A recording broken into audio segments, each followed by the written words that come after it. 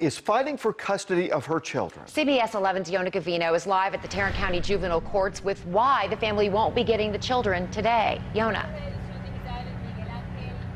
The kids are in foster care because of concerns over their safety. The family was hoping to get them back today, but there is going to be a bit of delay. We spoke to the twin sister of the woman who's been missing for about 2 weeks now, Welton Garcia.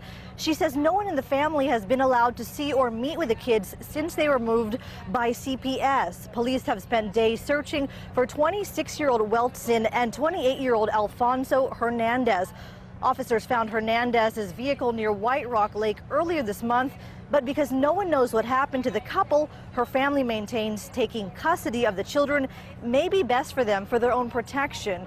Garcia's sister told us the kids will stay with her and her husband.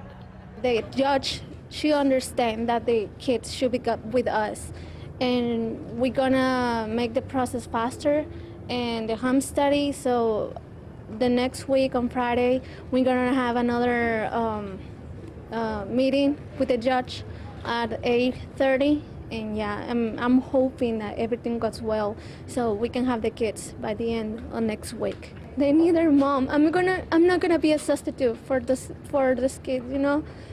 But I think the best for the kids, they need to be with us. They need to be with us.